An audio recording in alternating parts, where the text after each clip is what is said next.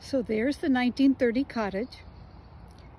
And starting over here is kind of a long view of the 3/4 acre garden.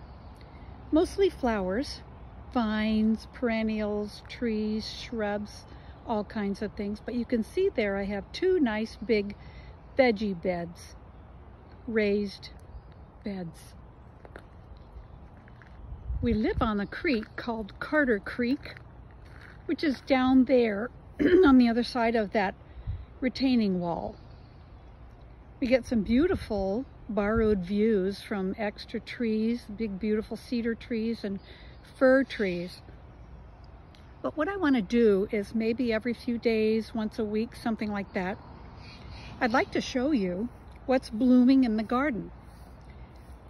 I don't know how long I can keep this up. I've had some health challenges this year that I haven't had before. So I thought I would just do this starting in early April, which is what it is now. Just kind of show you what's blooming and what we'll expect. Now, here is a beautiful white tree peony. And you know that tree peonies have big woody trunks, right? And they actually also get going on their blooms much earlier than the herbaceous peonies do. I only have 2 or 3 tree peonies. That one I showed you is a big, gorgeous white one that I'll show you again when those buds come out. And this is a beautiful purple one that I moved from the shady hill just this past fall because it wasn't getting enough sun and it didn't bloom. The leaves came out fine, but it just didn't bloom. Look at some of those lilies starting to come up.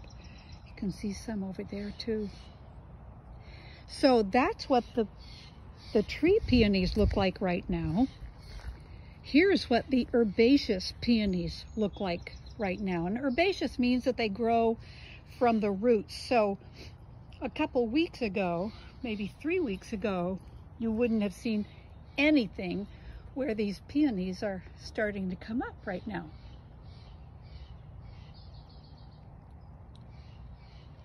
So let's see what else is starting to get going. You can see climbing roses, shrub roses along the rock wall there that are kind of getting going. I haven't seen any buds on those few. Many of the clematis are really getting going. That's a later blooming one called taiga. But look at the pretty buds on this one. It'll be a few more weeks. But there are some things that just always look good, like that beautiful phormium there. The hot yellow in the blue pot. It's kind of cool, isn't it?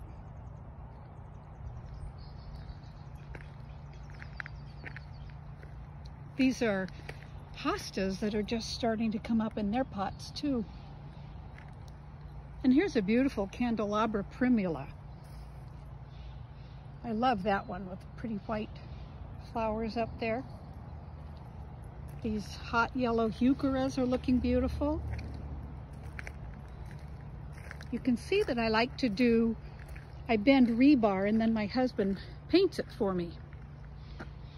And then I provide it as trellises for my clematis.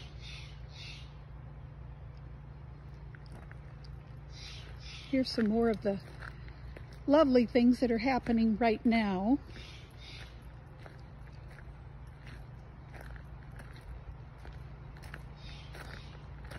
This is a lonicera. Can you believe that? Lonicera is, of course, as most of you know, can be a vine or it can be this wonderful shrub that's all variegated and golden. And that's really about all that is blooming in the garden right now. Oh, I forgot one thing.